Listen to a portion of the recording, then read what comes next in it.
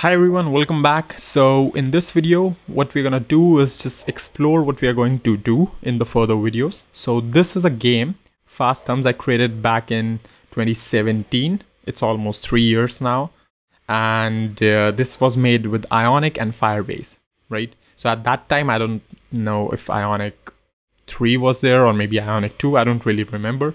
But this was created with an old version of Ionic.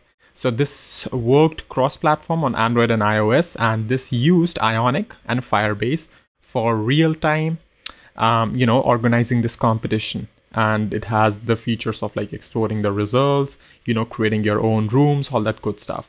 So we're gonna see that how we can create a game like this using Ionic, which is cross-platform, working on the top of Firebase, all that awesome stuff in the coming videos now.